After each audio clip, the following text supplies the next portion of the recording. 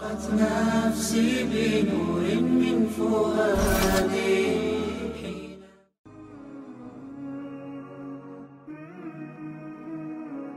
The fact that we need a strong foundation when we follow the instruction of the Quran. The difference in halal and haram. How we apply Islam in terms of the life we are leading today. I'm applying it in my daily life, and that makes me a better Muslim. We need guidance. We should thank Allah subhanahu wa ta'ala for the Quran. We have the Prophet Muhammad, peace be upon him, as a human example. Bismillahirrahmanirrahim. Asalaamu alaikum wa rahmatullahi wa barakatuh. Raising children in any society, in any place or time is a challenge for all parents. But raising children in a society where Muslims and the Islamic ideas are a minority view is a much more difficult task. It is fair to say that we all want our children to grow up to be safe, to be protected, and to be healthy. But we do also want them to be obedient to us, to be respectful to the elders, to be proactive in the ibadah, to be motivated and involved in their communities, and to be confident in their deen. To be able to nurture such complete and holistic Islamic personalities means that we as parents have to provide our children with a complete and holistic program of tarbiyah. Their memorization of the articles of faith need to be complemented with the proof of Allah's existence and the arguments that refute evolution and other such nonsense. Their reading of the Quran needs to be complemented with the proof that this Quran is the only truth from our Creator, and it is a complete guidance for the whole of mankind.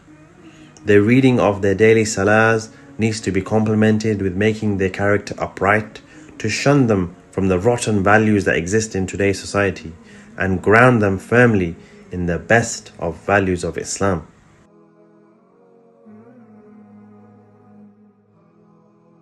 It helps me build up my confidence. I am learning the deen of Islam. It made me think and question. Challenging tasks that help us think more about our religion. We learned things about being well-mannered, how to make friends, and what to do in life. The sessions were such fun. We did different activities. I really enjoy these 24-hour challenges.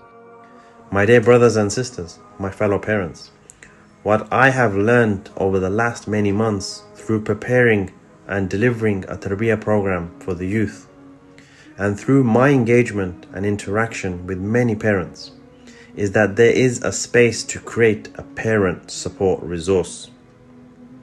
A parent support resource that can become a tool for any and all parents, InshaAllah, which they can use in their own personal journey of parenthood.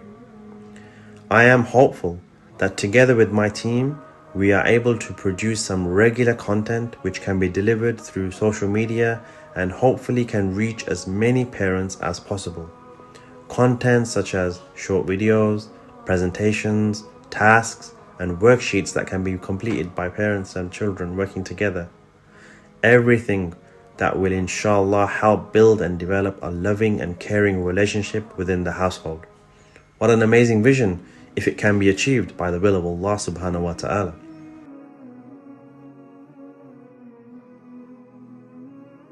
They make things easy to understand with excellent fun activities. Why should other kids join this tarbiyah group?